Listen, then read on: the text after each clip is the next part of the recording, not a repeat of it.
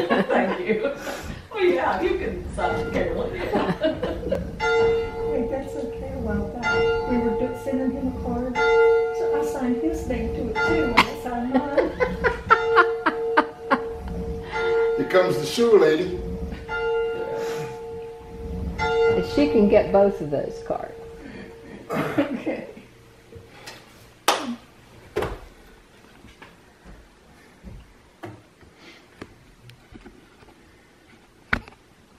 We'll wait for her to come in. Do the lights bother you, Pastor? Do you want the lights off? No, sweetheart, that's fine. Thanks, Cheryl. It's just I didn't know her. Welcome. they even this morning they just I'm so embarrassed. Yeah. I started to cry. just weren't functioning. I gotta tell this. Right? Good morning, church. Good morning. Apologize for the eyes; they're not functioning this morning well. So it's not Hollywood; it's just eyes. Not a rock star, huh? No. Let's stand and have prayer, and then we'll have our pledge of allegiance to the flag.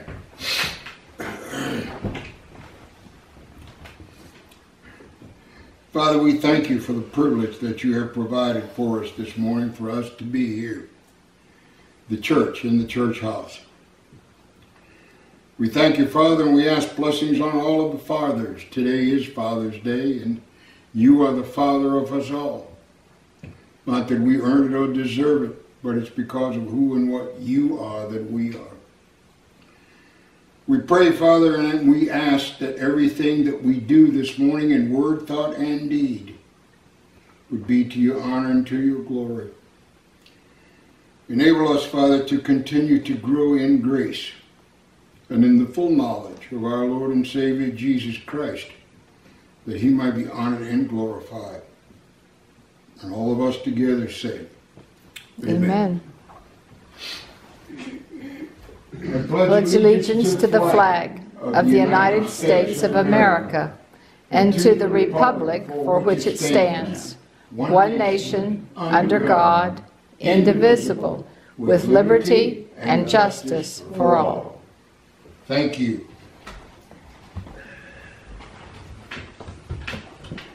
You're going to provide us with a little... We'll see. Oh, that's a good thing. Leaning on the Everlasting Arms, 133.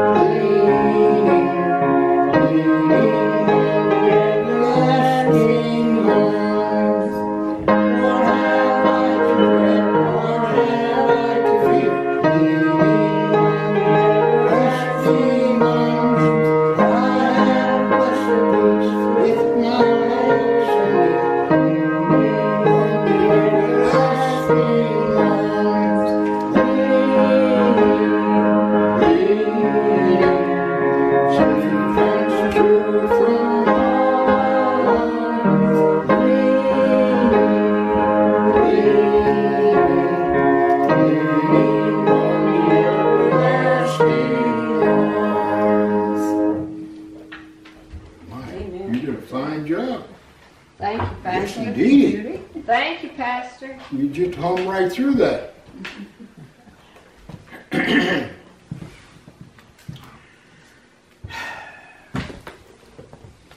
The Word of God is alive and powerful, and it's sharper than any two-edged sword, piercing even to the dividing asunder soul and spirit and joints and marrow, and is a discerner of thoughts and intents of the heart. All Scripture is God-breathed and is profitable for doctrine, for reproof, for correction, for instruction in righteousness. The man of God might be fully equipped unto all good works. Let's open God's Word. Excuse me.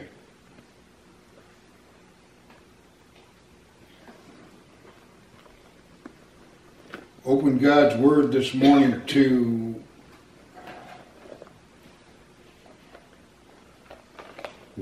let's start with the first chapter of Acts. Acts chapter 1. I think we'll be looking at a couple of chapters here in Acts, but before we get started this morning, let's take a few minutes to concentrate and just settle on where we are and just focus our thoughts. Let's bow together for just a little bit.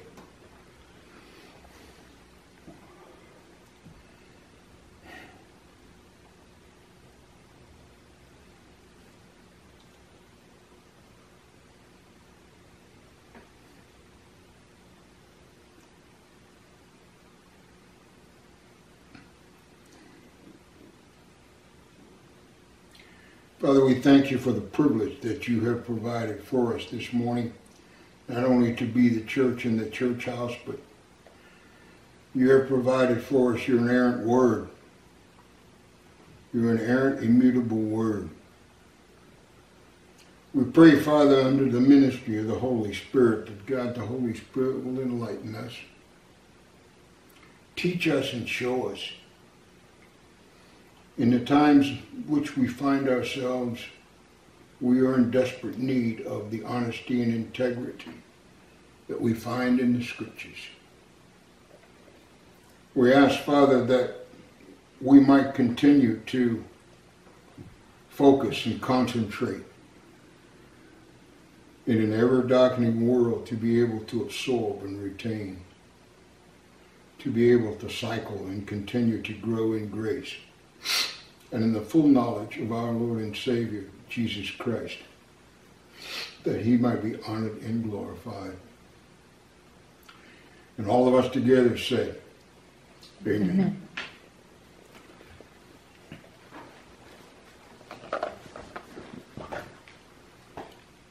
Can you read this for me, please? We are looking at the Constitution of the United States. I want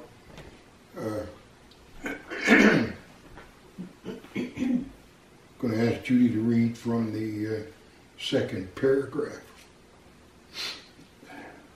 We hold these truths to be self-evident, that all men are created equal, that they are endowed by their Creator with certain unalienable rights, that among these are life, liberty, and the pursuit of happiness, that to secure these rights, governments are instituted among men, deriving their just powers from the consent of the governed, that whenever any form of government becomes destructive of these ends, it is the right of the people to alter or to abolish it, and to institute new government, laying its foundation on such principles and organizing its powers in such form as to them shall deem most likely to affect their safety and happiness. Thank you.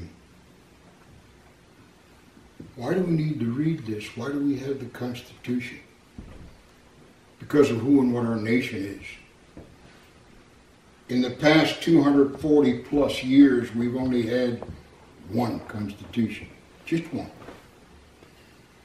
And the attempt now is to alter or destroy totally this Constitution. We find our government as it is today, that is in a state of what I call a satanic freefall. That it doesn't matter what the people think, we are the people. It doesn't matter what we think. The government says that our rights come from the government, not according to the Constitution, and not according to the inerrant word of truth.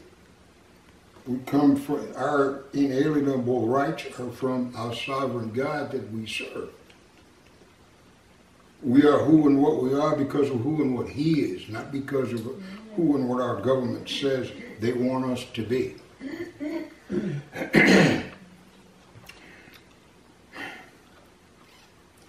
If we look at where we are today as a nation, and we look around the world as to how the world looks at this present leadership, they perceive weakness. They perceive a situation that is in chaos, in anarchy. There are cities throughout the length and breadth of our nation that, for whatever reasons, have gone continuously looting and burning and robbery, etc. These things are not only unconstitutional, they are a total of lack of lawlessness and godlessness. And yet we have mayors and governors that do absolutely nothing against these things. The southern border, for example, God says a nation without borders is no nation at all. And in the Abrahamic covenant, we find that Abraham was promised under the covenant to be a blessing to all the families. All the families on the planet. Well, Abraham is a blessing to all the families. But how does that come into fruition? By means of the sovereign God that we serve and what our Christ did on the cross.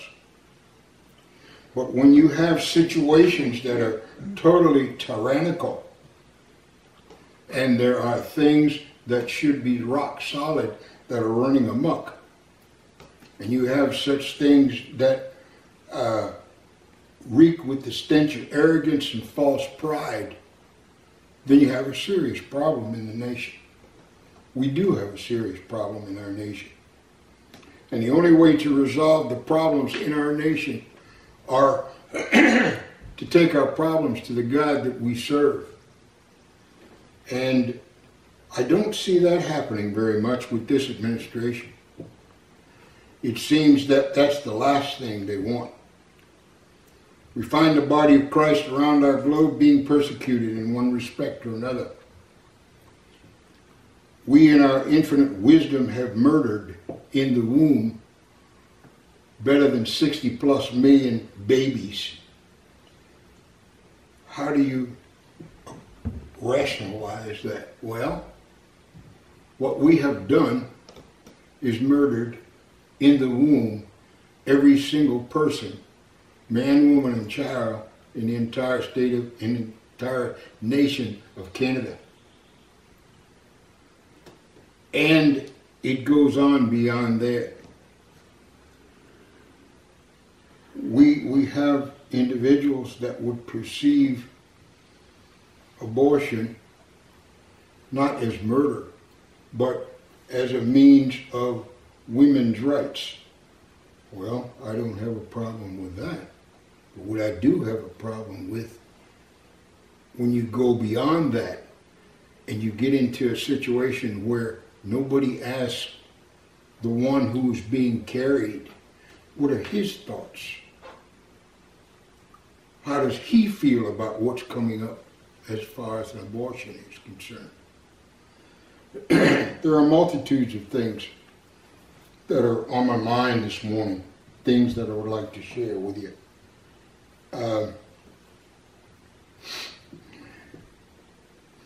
We find, if I can see this well enough to pass along to you. The eyes are not functioning at all this morning. But anyway, if you look in that first chapter of Acts, and I'd like to share with you the first chapter, a number of passages, verses, and the second chapter. But anyway, first chapter, chapter 1, verse 1 of first chapter of Acts. It says, the first account I composed, Theophilus.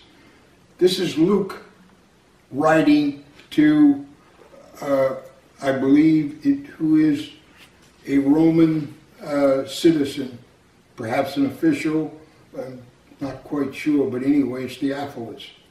And he is putting together a historical account of the things, as he says, about all that Jesus began to do and to teach until, verse 2, until the day when he was taken up to heaven, after he had, by the Holy Spirit, given orders to the apostles whom he had chosen. To these he also presented himself alive after his suffering by many convincing proofs, appearing to them over a period of 40 days, and speaking of the things concerning the kingdom of God.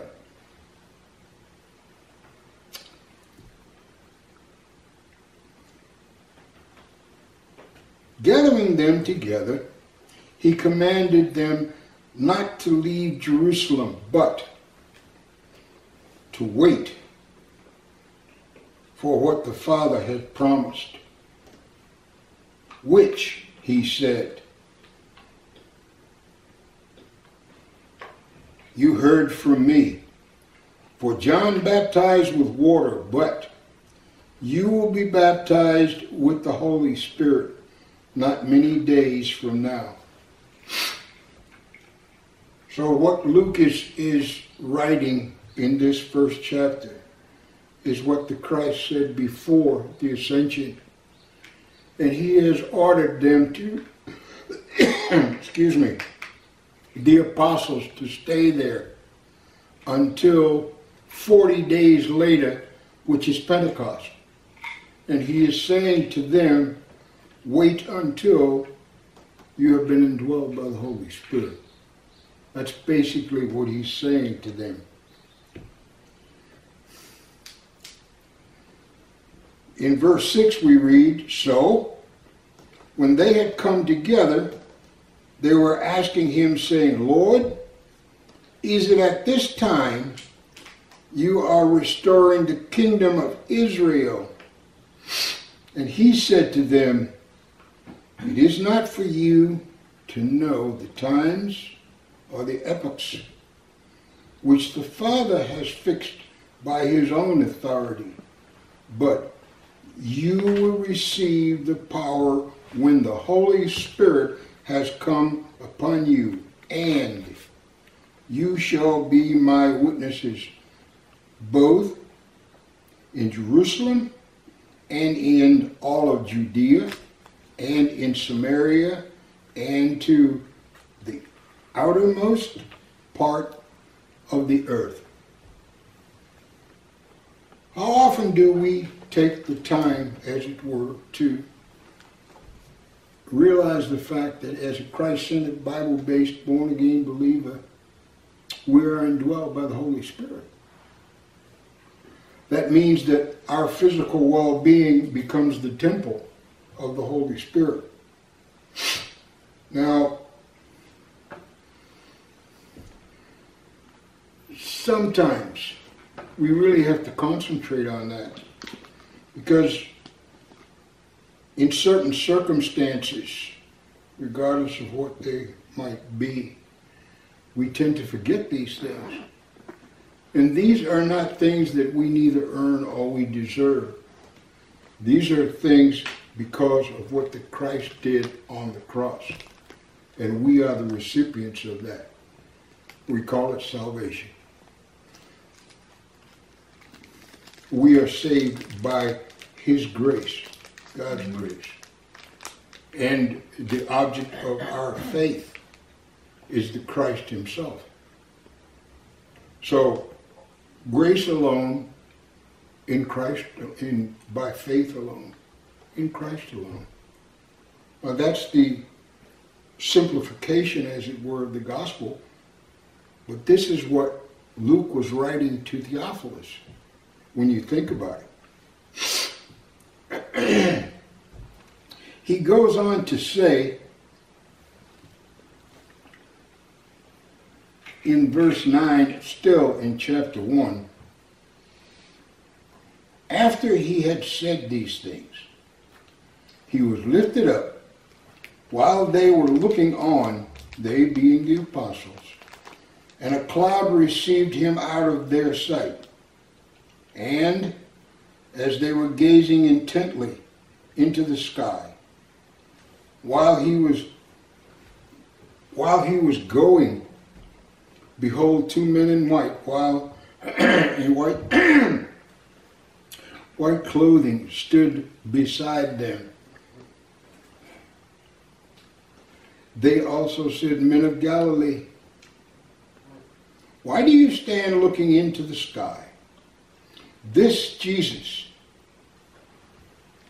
who has been taken up from you into the heavens, will come in just this same way as you have watched him go into the heavens.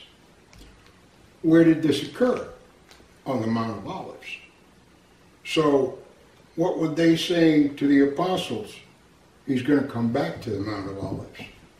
The difference will be this time he will stand on the Mount of Olives and they will be split. That's what he's saying. They were conveying, they being the two men in white, let's say the angels, were conveying to the apostles the second advent of his coming. That's what they were actually doing. Well, you say, my goodness, how does that affect us?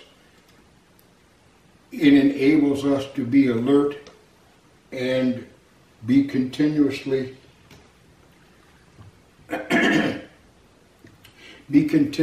on the watch and understanding and realizing that the second advent will occur, regardless of where we are as far as the things that are going on in the world are concerned. There is nothing that needs to happen as far as the rapture of the church is concerned. There are multitudes of signs that lead to the time in which the second advent will occur. For example,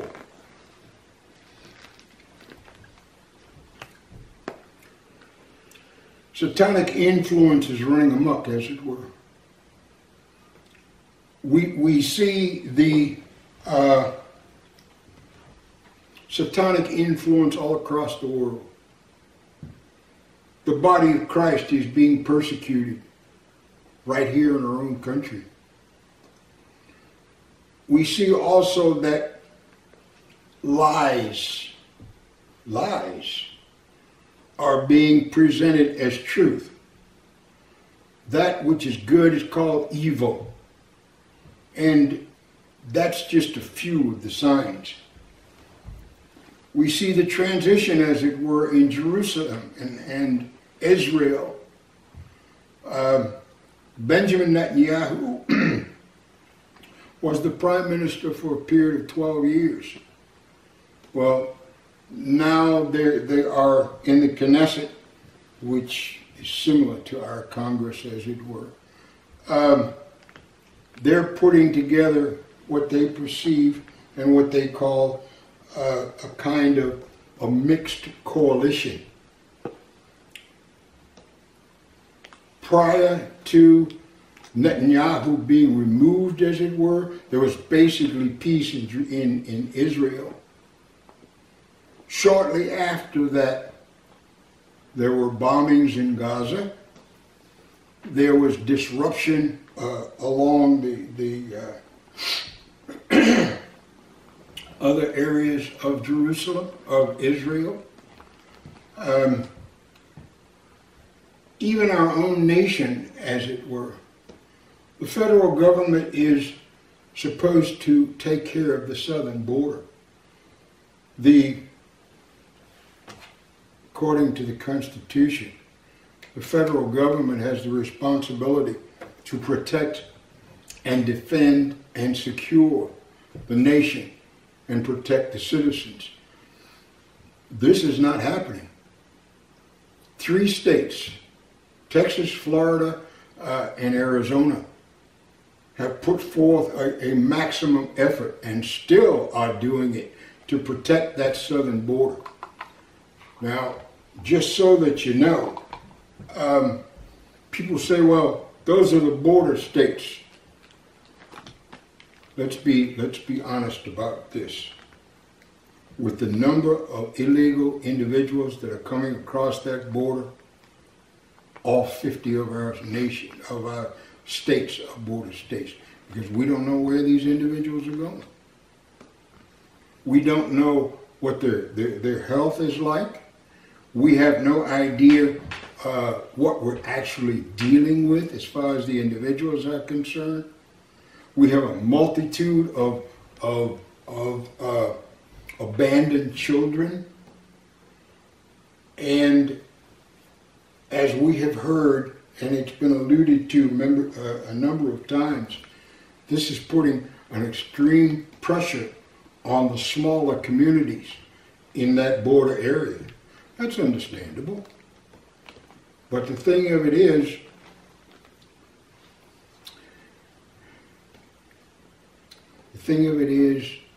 the whole nation is suffering from this. And yet, there are those who refuse to accept it even as a crisis. They will not understand and realize that there is a problem in our nation that is not being dealt with. So you say, how does that affect us? Us being the body of Christ. We need to pray continuously for our nation. We need to pray for the leadership of our nation, or the lack thereof, as the case may be. It affects us as the body of Christ because we perceive a grave injustice. And these things bother us as the body because we know, over and above being focused on the scripture, we know that these things are not right. And these things overall affect our nation as a whole. Now, you say, well, if there is a satanic problem, and there is, then there has to be the opposite side of the coin, which is, it's a sin problem, not a skin problem. Now, regardless of what they want to peddle, and there are a number of things that have come to the surface that are making a futile, as it were, futile attempt to be peddled. For example, there are terms that many of us probably have never heard before, such as critical race theory, things like cultural Marxism, systemic racism, etc. Fill in the blanks. This is sinfulness. This is satanic influence. When you get to the point as a nation, when you start tampering with your history of that nation, you are ultimately cutting the foundation of that nation. And I use just one nation as an example of what I'm saying. Venezuela, for example, was not always what it is today. It is a lot different today than it was prior to socialism and communism moving into it. I just use that one nation as an example. So how does that affect us? Honesty and integrity. We have to look at these things for what they are. We have to be able to say wherever it needs to be, whether it's the school board, whether it's our congressmen or representatives, whatever it happens to be, whatever it needs to be. We need to confront them and say, we have a problem. There's something wrong here. Because what this says, what this is being peddled, are lies. There's something called a 1619 project. Disgusting. To alter our history as a nation. That's disgusting. We fail to realize that every day that we are alive, every day that we are alive, history is going on. History is going on. 50 years from today, no matter how you play with it, somebody is going to record, we will gather the church in the church house. I just used that as an example. You can twist that. You can do anything you want to do with it. But the truth of the matter is we are here today. And all of us that are here will accept and remember that fact. But no matter what you do with it, you cannot alter that historical fact.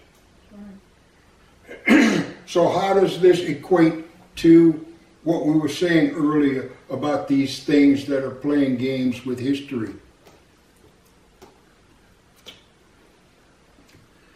What we just read here in Acts 1 and Acts 2, there were eyewitnesses.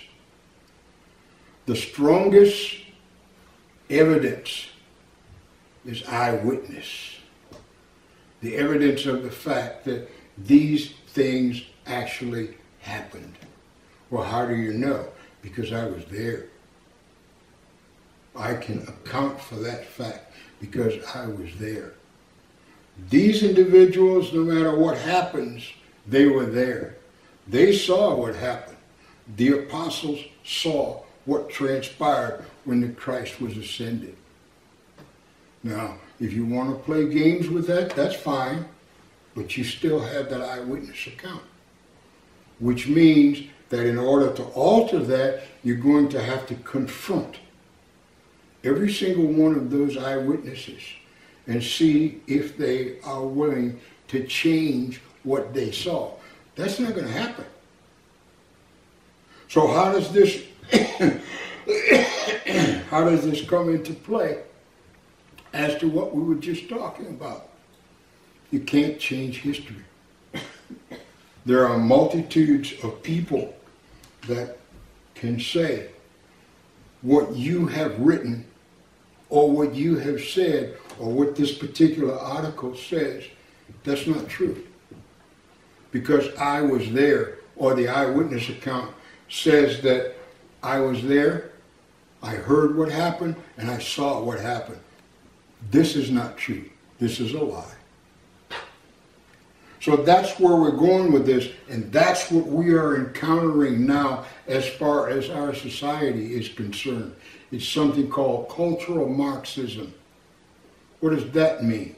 It means a communistic or socialistic attempt to destroy and change our nation based on its history and the Judeo-Christian heritage that has made our nation what it is. I never hesitate to say to someone who asks, if you really want to know how great our nation is, take a trip outside of our nation. And it doesn't matter where you go, whether it's across the border to Canada, which is slowly being changed, by the way, to what I perceive to be a socialist situation. I can't prove that, but that's what I see going on.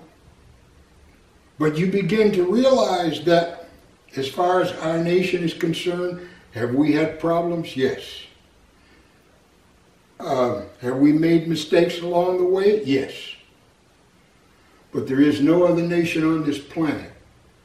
Let me repeat that.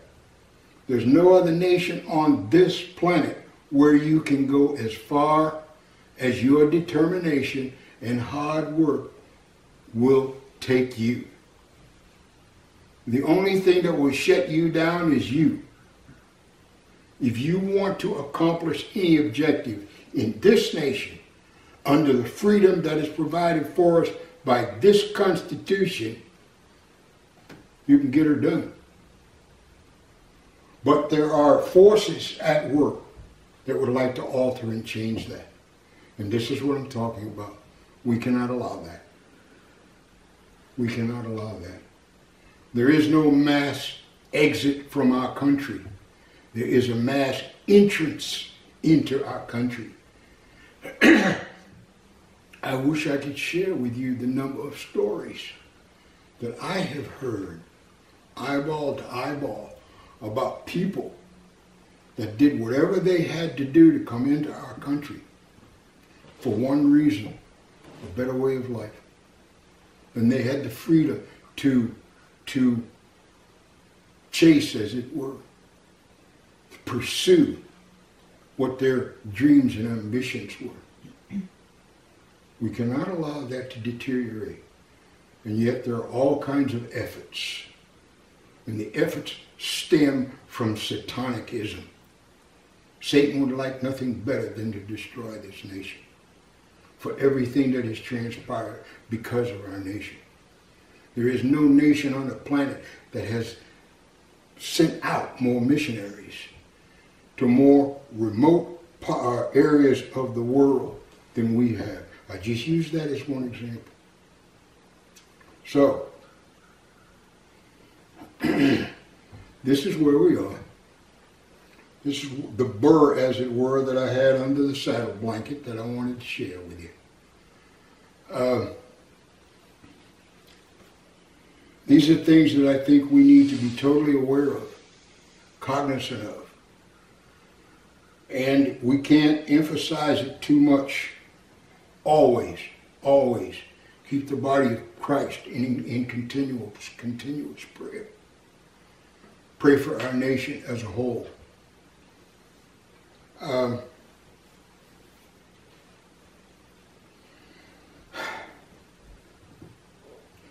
Pray for our leadership, or the lack thereof, as the case may be.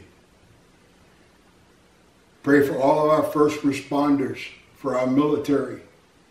I remember when I was overseas in the military, you could spot an American GI anywhere on the planet. One reason, the uniform. You knew who that was. That's not the case now. That's not the case now. When I was overseas, you could look for the American embassy wherever it happened to be, and you knew where it was because you could see this flag flying the top of the building. You're not sure when you see an American embassy around the globe, you're not sure what's going to be on the pole. Whether or not that's going to fly or something else is going to fly. It's not the way it used to be.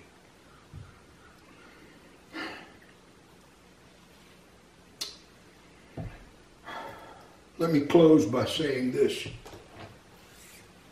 I'll tell you why I'll say this. If you ever have a chance to go to Washington, go to Arlington National Cemetery, which is the largest national cemetery in our country. There are 96 of them. Arlington is the largest one, more than 600 acres. On a quiet, if possible, afternoon, and you get a chance, go up to the changing of the guard.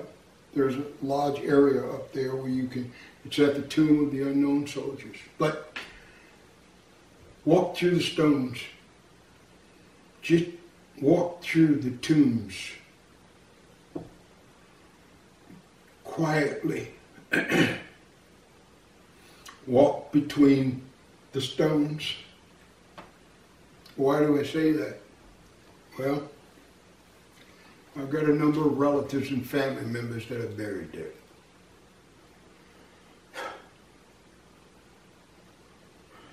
All of those brothers and sisters there did not hesitate to lay down their lives to provide for us the freedom that we share.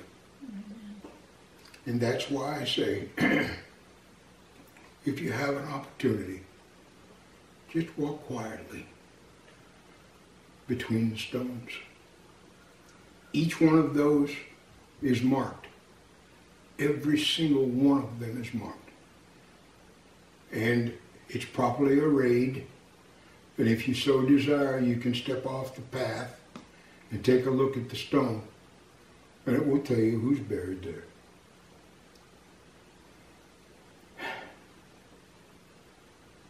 Let's bow together, shall we?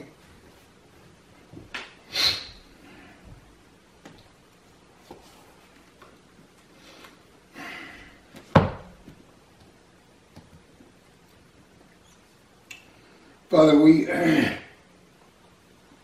we thank you for this time.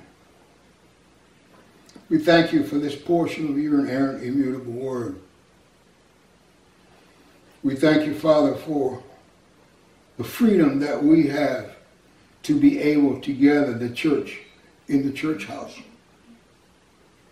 The freedom that we have because of who and what you are.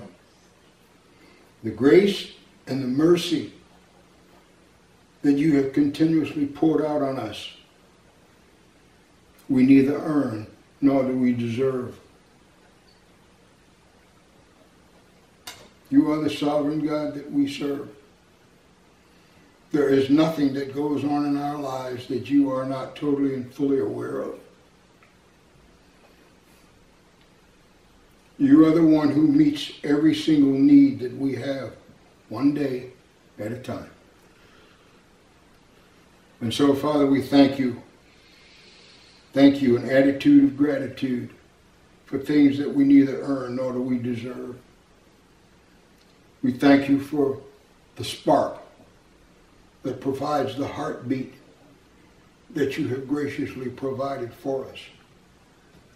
We thank you for the breath that we breathe, inhale and exhale. We thank you for our families, and we pray and we thank you for all the fathers. We pray earnestly, Father, that the fathers of our nation will step forth and accept the responsibility of being fathers. We pray this, Father, in the powerful, matchless name of our Lord, our Savior and our Redeemer, Jesus Christ, that he might be honored and glorified. And all of us together say, Amen. Amen. That's our story, and we're sticking to it, so there. Amen. Message. Return that which you have entrusted to us as stewards. We thank you, Father, for this privilege, and we thank you for the fact that we can do that because of who and what you are. We pray that all of it, Father, would be used for the furthering of the kingdom. All of this, we ask all of this in Christ's name, that he might be honored and glorified. All of us together say, Amen. Praise God, from whom all blessings flow. Praise him, all creatures here below. Praise him above, ye heavenly hosts. Praise Father, Son, and Holy Ghost. Amen. Thank you, thank you. You are welcome.